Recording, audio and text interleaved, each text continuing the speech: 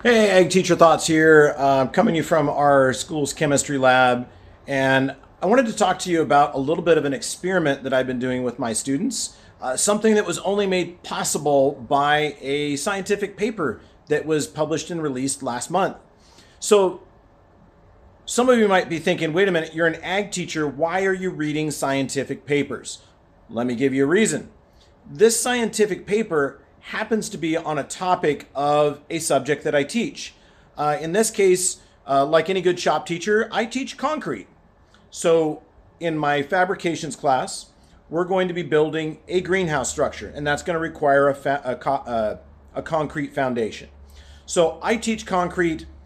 I give a little bit of history about it. I talk about reinforcement. We learn how to, we build pykrete. Pykrete's another one. I'll save it for another video. But we use pykrete to teach reinforced concrete, fiber reinforced concrete.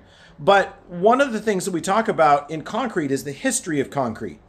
And the scientific paper relates to a very, very interesting history that just happened last month. So there was a couple of folks or a whole team, I don't know how many, but they came together and they were researching one of the oldest forms of concrete. So that would be your Roman concrete. So if you've seen the aqueducts, those are the Roman structures that they used to carry water. They look like big arched bridges, but it was Roman engineering to carry water. Now, the aqueducts were built roughly 2,000 years ago, and they're still standing. And they're made out of concrete.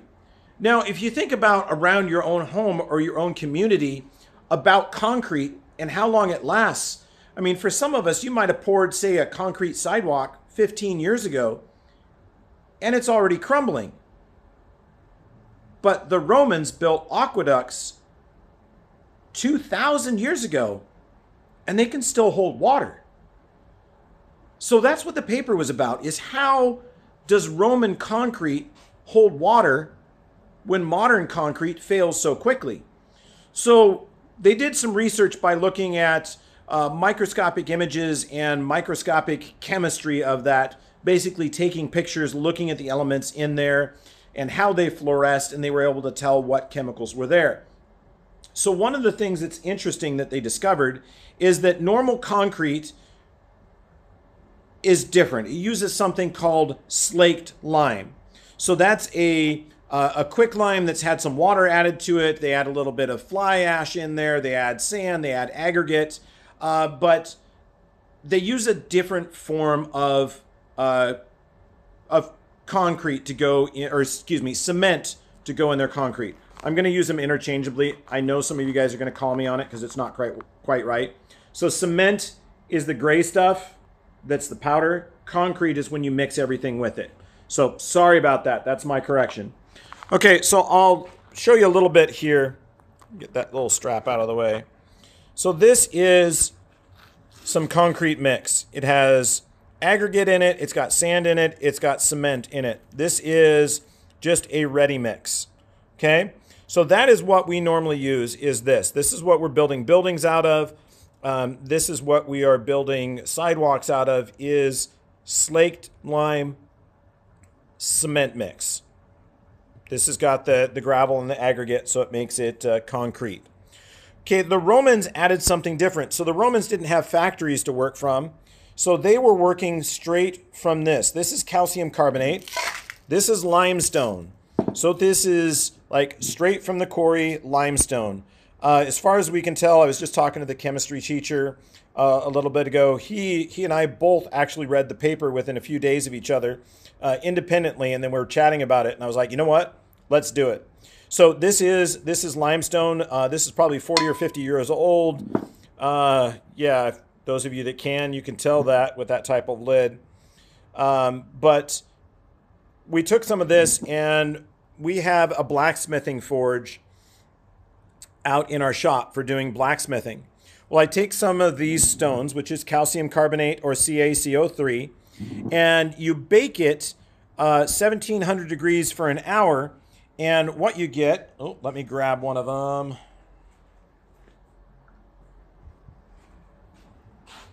what you get is this. I'm just going to go ahead and pour them out on the table. So when you bake it, you actually strip out the carbon dioxide and you switch from a calcium carbonate to a calcium oxide. So it goes from CaCO3 to CaCO, so calcium oxide. The other thing that is known as is quicklime. All right, focus. There we go. So it is also known as quicklime. So if we add water to this, it will actually steam and boil that water. It has a very, very strong reaction to it. So I had my students take a mortar and pestle, and they ground it up, and they ground our quicklime into a powder. Okay, so this is one of the student groups here. They ground that into a fine powder. Okay, so with normal concrete, we would take this quicklime and we'd add water to it, and we'd add some clay, and we'd add some ash to it, and we'd bake it, and we would get cement. But that's not what the Romans did. See, they found out that the Romans did things a little bit different when they were doing this research project. They discovered that the Romans were actually taking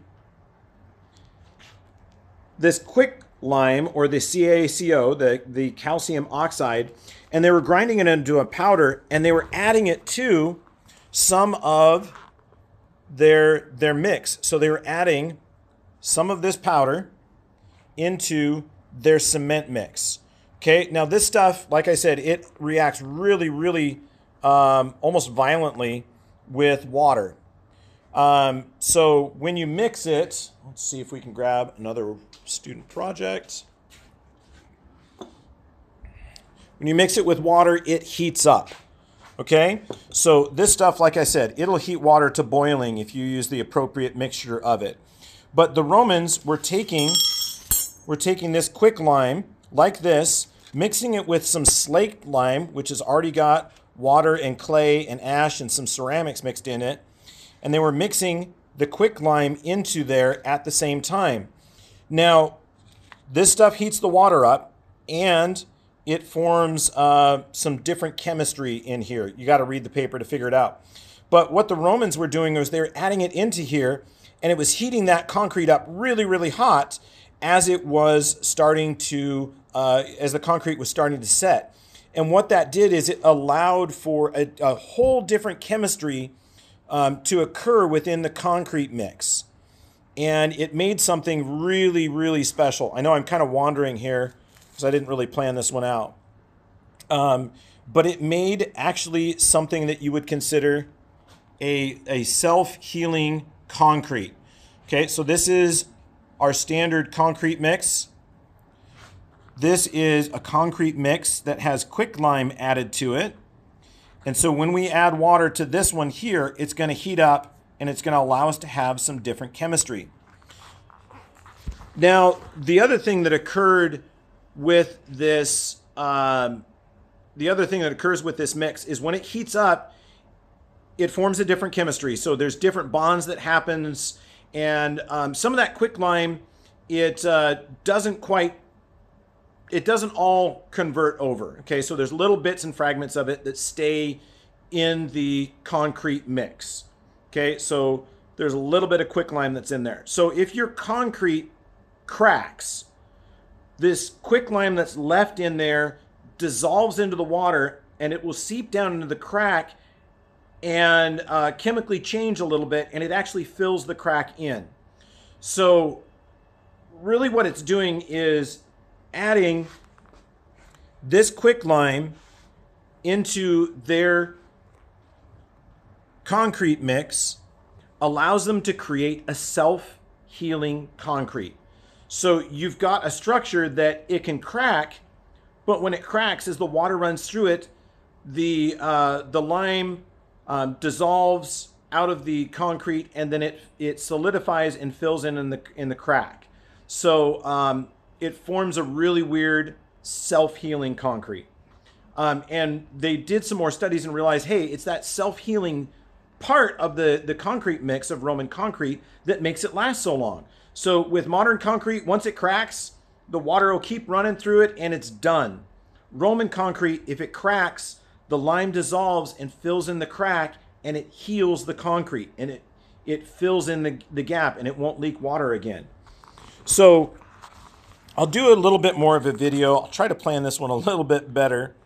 But this is what we're adding together. And this one here, we're doing a 20% of the quicklime in. So this was 200 grams. And this should be roughly 50 grams. So this one, when we mix it up, it's going to make a 20% quicklime to concrete mix. Okay, so that is, we're going to shoot for that one and test that one out and see how that works. Now I'm going to travel a little bit. This is the one, oh, I better put theirs back. Seem to have misplaced one.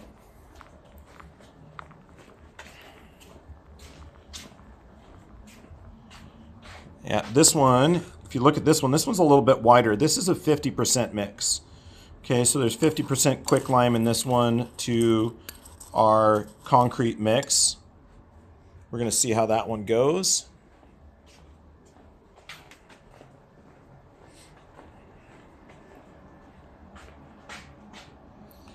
And I think this one was a 25%. So we did a few different versions of those to see which one works better. So we'll let you know how it goes. Those of you ag teachers that are following me or find me, yes, I am writing a lesson series on Roman concrete according to this new study. So I'm trying to figure out how to write this lesson so you can also make Roman concrete. But this is kind of, we're winging it right now. We're trying to figure out how it goes. But hey, I'm pretty excited. It's Roman concrete. So I'll tell you how it goes, and I'll shoot a follow-up video and see if we've got some other info on it. All right, see you later.